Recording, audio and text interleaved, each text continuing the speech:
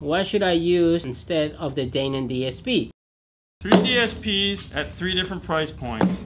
This one is going to be the cheapest. This is $279. This is the only one I know the price on because it's $279. So for $279, you get 4 channel in, 8 channel out, similar to what you have now. It's all set from an iPad, so if you're using your phone, it's set from a phone too. I prefer the iPad. Do you keep it? 31 band EQ instead of the 10 that you have. Secondly, the mini DSP. This one I do also know the price on is $499. This is 4 channels in, 6 channels out. So this will give you front, rear, sub, center, because this has an up mixer built into it. So if you have that Ford and you would like to generate a center channel and you want to buy a small amp to power it, the Helix DSP Mini is pretty cool for that. Like I said, it's 6 channels, but 5 and 6 are discrete, so you can make them 5 sub, 6 center any way you want. And then of course the Tweak 88, somewhere between the 2 of these in price point. Also, if you're looking for something like this, but you don't want to get like complicated, check out the little brother to the audio control, DM810, which would be the DM608. At 6 in, 8 out. Out of all of these, the software that this comes with is by far one of the easiest to use. You can download all the software and play with it and see which one it makes sense for you, and then you can go from that.